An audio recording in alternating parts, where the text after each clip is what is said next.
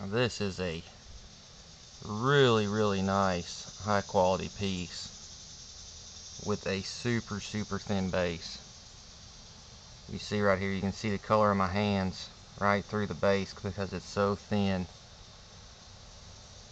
There's several nice thin laser points on this one, and a nice extra faceted time link on the largest point.